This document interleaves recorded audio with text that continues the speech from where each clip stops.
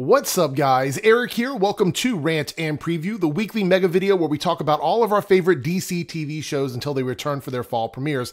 Basically, I go through the internet, find any news or information that I find interesting that I think you guys would like to hear about, and we talk about it in this video, and then you get out in the comments and you let me know what you think about it.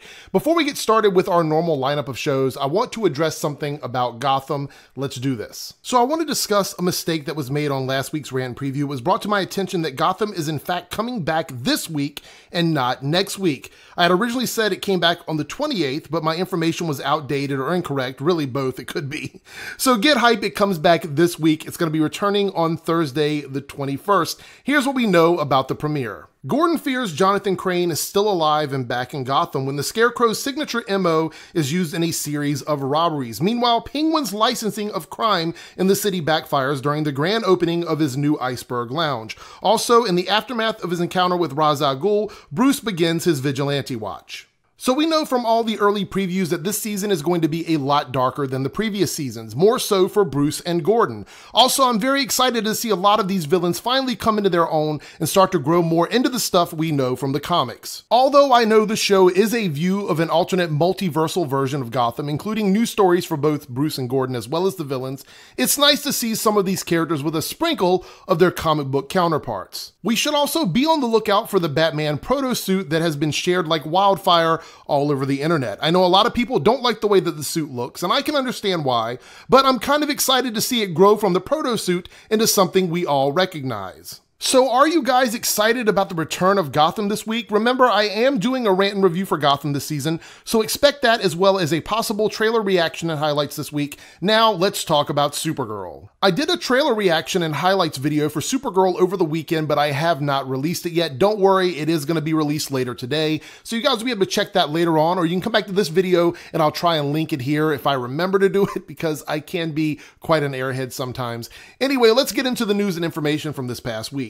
We got even more information on Rain this past week, and now we know she won't be the full-on world killer that she is in the comics, which raises a bunch of questions for me. Here's what they had to say. When we meet Rain, she's just a woman. Her name is Samantha, and she's a single mom, and she has no idea that she is Rain. She has no idea that she was this baby in the pod at the end of last season. So the journey that she makes this season is watching her realize her heritage and how it manifests. I'm not only competing with myself on Supergirl, but I'm competing with myself on all the other shows that I've done. And by that, I mean I don't want to repeat what I've done on Supergirl, nor do I want to repeat what I've done on Arrow and Flash, Andrew Kreisberg said. Usually on these shows, you either meet the big bad at the end of episode 1, or you meet them at episode 7 or 9. And you realize that they've been pulling the strings the whole time, and we're out there working with their multi-year plan to take down the heroes or destroy the city. When we're figuring out Rain, one thing we've never really seen on any of these shows is we've never seen the big bad become the big bad. So this begs the question, what kind of powers does she have? If Samantha doesn't know she's from another planet or that she was designed to be a weapon, then how dangerous is she as a mother or an everyday person? The reason why I ask this is because if she's going to be powerful enough to take on Supergirl, she has to be a heavy hitter and more than just combat. Otherwise, she's way out of her league. My wish is that they explore the creation and the powers of this character in a deep and meaningful way. But chances are, since it's Supergirl, we'll be taken on more of an emotional journey, which is fine if you like that kind of storytelling. Me personally, I hope to get a bit more out of this character and explore the reasons why Krypton would create such a thing in the first place and send it to Earth. I'm hoping to be surprised by Supergirl this season, so my fingers are crossed, but I'm still very skeptical. What do you guys think about this? Are you excited about the way they're going to handle this character, or are you not impressed with this version they're talking about? Let me know in the comments below. We also found out that Supergirl will be getting a suit upgrade this season, but we aren't sure why. Here's what Melissa had to say. There's a different suit that I'll be wearing at some point this season, but I won't tell you when or to what capacity. It's cool though. So that could mean a variety of things. Maybe she needs a suit upgrade to help her increase her solar power intake. Maybe she needs a new suit because her old one gets destroyed. Maybe she needs a new suit because of Rain. I talk about all this and more in a video I did about this last week, and I'm going to link it in the corner. We also get a hint of a new villain coming to Supergirl in season 3. Does the name Robert Du Bois mean anything to you guys?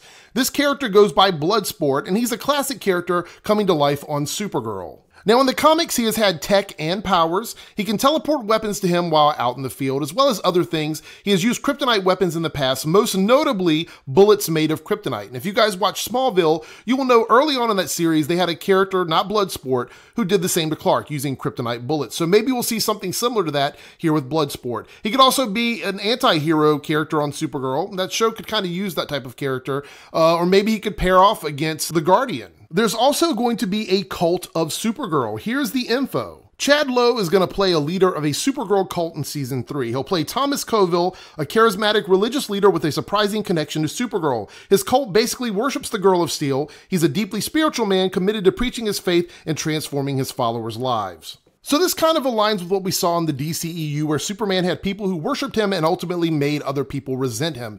I'm so curious if they're going to try and distinguish why his cult followers only follow Supergirl and not both Supergirl and Superman on the series. It doesn't make much sense to only worship one of the two of them, since they both took part in saving the world and they're both from Krypton. It just seems really strange that a cult would form around just one of the two of them. So I really hope they do a good job explaining to us why this is the case, if it indeed ends up playing out that way. Now let's talk about The Flash. So we had a fan share a picture of the new suit as it's set on display in the mannequin case. This gives us a great look at the new colors on the suit, as well as some of the finer details that we didn't get to see on camera. Most notably is the new, more vibrant red we get throughout the entire costume. Also, the pops of gold and yellow along with the trim just jumps out here. And I know some people are on the fence about which suit they prefer, but to me, this is a huge step up, and I'm very excited to see it in action when it comes back on the show. We also got some info on how Barry is going to start out in season 4 and the path he will be on. Here's what we've learned. Initially, Barry is pretty scrambled when he comes out of the Speed Force, Grant Gustin tells EW. He's not himself. He's talking nonsense. The way I see it, when he was in the Speed Force, he experienced his whole life laid out in front of him from start to finish. So in some sense, he comes out very wise, kind of knowing everything, but has no understanding of what he's seen. So he comes out very jumbled and talking what he thinks makes complete sense, but it's just nonsense to the rest of the crew. So after Barry joins us outside of the Speed Force, he'll be way more informed than he has ever been. He will have experienced so many facets of his life, things the Speed Force has shown him, that he'll be very prepared for whatever comes his way. But will he know any new skills? Did he level up inside of the Speed Force? And we'll slowly learn about these changes throughout the season. If he comes out of the Speed Force with so much knowledge, he will feel unstoppable when facing off against the Thinker. Now, all of this sounds really promising. The new tone, the new Barry. I just hope they double down on this and we don't end up like 5 episodes in and Barry feels like the same old Barry from seasons past. I don't want the various writers to forget how new and different he's supposed to be. Let's see how that plays out. So Tom Felton seems to have departed the show, and in a big way. We haven't seen any images or signs of him as part of the team starting out in season 4. The showrunners have stated that they will address this pretty early in season 4, and that we'll know exactly why he left, and it will make sense. They also told us he could come back in a guest spot eventually, but as it stands, there are no plans for that. So for fans of this character, it seems like we're going to be giving Julian an off-screen goodbye from Team Flash, and it could feel very underwhelming, more so considering how much he cared for Caitlin, and it seems she's going to be back with the team early on. So how do you guys feel about this? Let me know in the comments below. Now let's talk about Legends. One of the biggest surprises from the team behind Legends is that we would see one of the most iconic Flash characters jumping ship to face off against our Legends. We're informed that at some point Gorilla Grodd would show up. Well, we don't have to wait too long. As early as episode 7, it looks like we will get our wish. In the episode titled Welcome to the Jungle, we see the title page with a set of dog tags and a handprint that looks to be Gorilla Grodd's hand. So I have a feeling that our team will encounter a version of Grodd we haven't seen over at The Flash. Will he be smarter, stronger, more in charge than we've ever seen before? I hope so. I think it would be very cool to see an alternate version of Grodd, even more comic book-like than the one we had on The Flash. Although I love the one on The Flash, so I'm not complaining.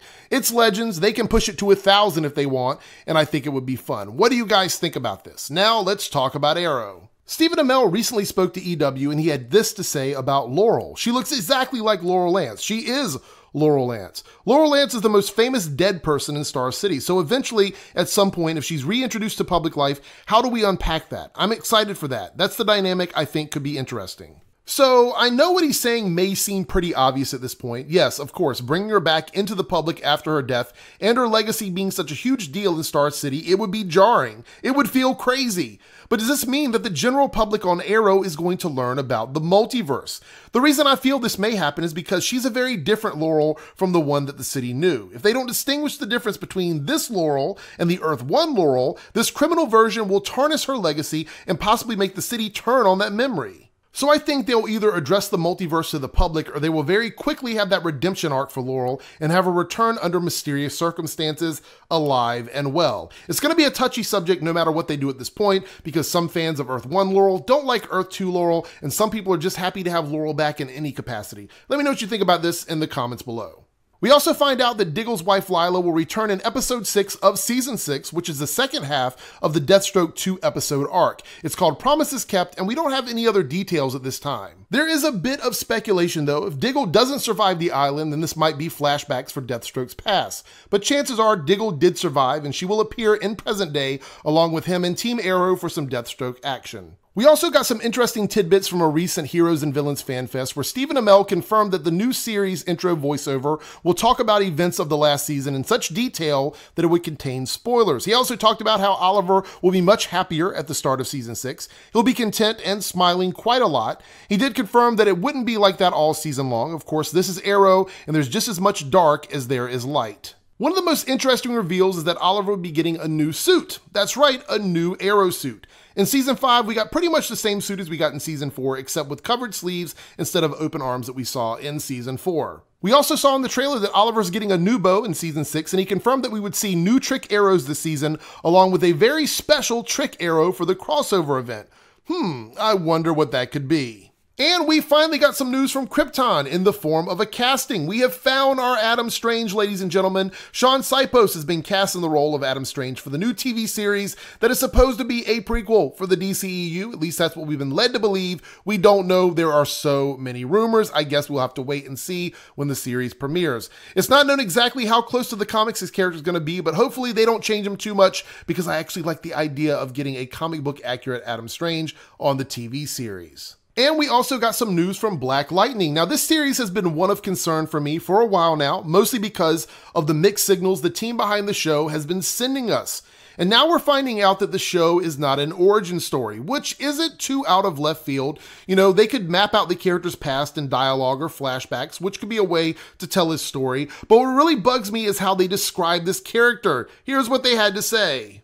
So talking about Jefferson Pierce, who is Black Lightning, they say he's got aches and pains, he's not as useful, and that's something that is unique. They also talk about his wife saying that the superpowers he has are like a drug. She's telling him to get off the drug. This sounds like a great series, right? Are we going to spend the entire first season being beat over the head about the aspects of being a hero and how wrong it is? Comparing using their powers to being addicted to drugs? That sounds absolutely horrible. I really hope this is more of a foundation aspect of the series and not something we see week to week. It sounds absolutely depressing and not something you'd want to sit and watch every single week. So my fingers are crossed and my hopes are up that Black Lightning comes through and does something different without seeming like a PSA, which is something I cannot stand with TV shows about superheroes. Wow, we got so much news and information and updates this past week. Like, I'm writing my notes down and I'm like, this is a lot of stuff. This is a lot more than I expected. But I'm like, I'm gonna do as much as I can, talk about as much as I can in this video so I can keep you guys up to date.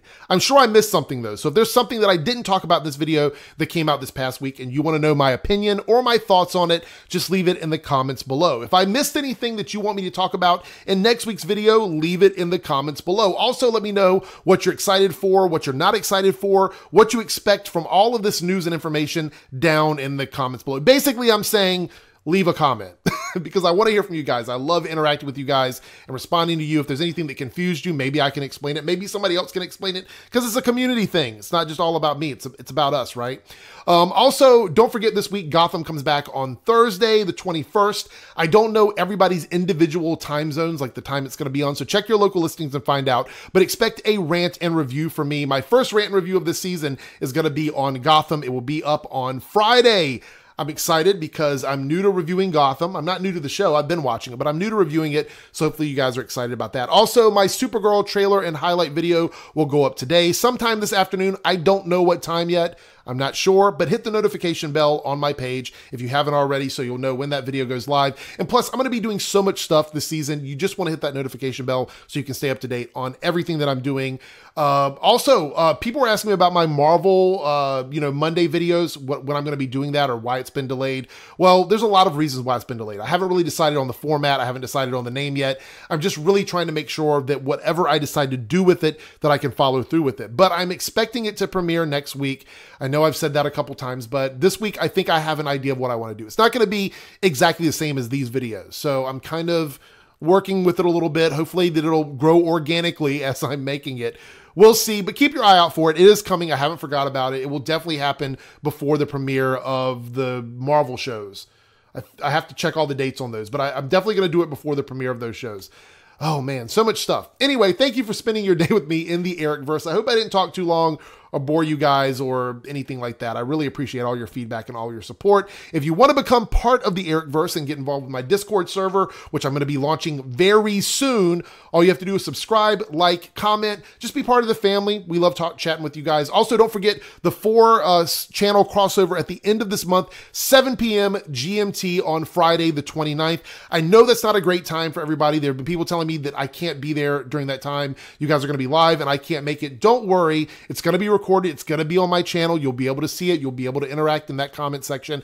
But if you are free at 7 p.m. on the 29th, 7 p.m. GMT on the 29th, make sure you stop in. We are going to be taking some questions from the chat room. You can interact. You can let all of the creators know. It's going to be me. It's going to be Paige. It's going to be Boba Talks. It's going to be the DCTV show. All of us are going to be there. You can come in and leave your love and support. We really want to hear from you guys, and we want to do it at least once a month. So we need to know that you guys are interested. So if you are free, please come by. Go over on Twitter, leave me a question there, or you can leave a question down in this comment section for that video because I'm going to be taking questions from all over the place. It's going to be crazy. It's going to be a lot of fun though. Anyway, I've talked way too long. I have rambled on. And if you made it all the way to the end of this video, let me know in the comments that you love pizza. If you made it all the way to the end, tell me you love pizza. Anyway, take care, guys. Have a great day. Have a great week. I'll catch you later today with my Supergirl video and tomorrow with another video. Don't know what it's going to be. We'll see what's going to happen.